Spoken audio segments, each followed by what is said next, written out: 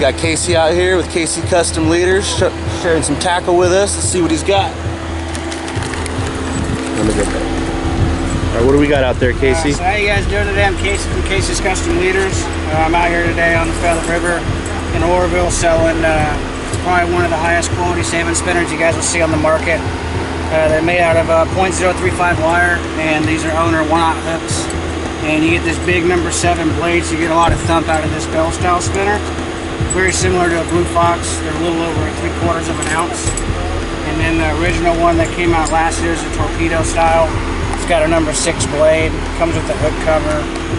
It's just under an ounce. They caught a lot of salmon last year. They did very well on them. What makes my spinners fish a little better than other ones on the market is the quality of the materials and the thickness of the blade. Gets them to vibrate pretty well. So check them out.